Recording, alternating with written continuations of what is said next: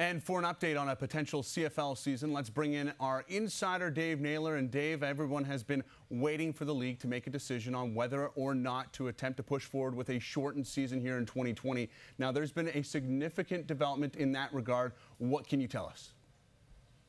Well, the federal government did give a final answer to the Canadian Football League on Friday evening, and that is that it denied its request for an interest-free $30 million loan, which would have been directed towards funding a shortened 2020 season. And so the league now is left with a situation where they're not going to get any federal assistance.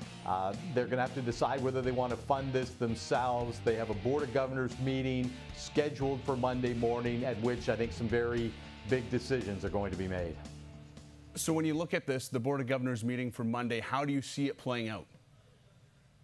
Well, over the past several weeks, I've asked various CFL sources, if the federal government gives you a hard no, do you think there's any way that you still play a shortened 2020 season? And I haven't had anyone suggest to me that that would happen. I've had it suggested that there might be some teams that would still be willing to push on and fund a 2020 season without federal assistance, but there wouldn't be enough teams that were on board with that. So unless there's a switch in direction on that, or unless the Prime Minister's office has some change of heart tomorrow, which seems very unlikely, I think the very high probability is we're going to learn about a canceled season.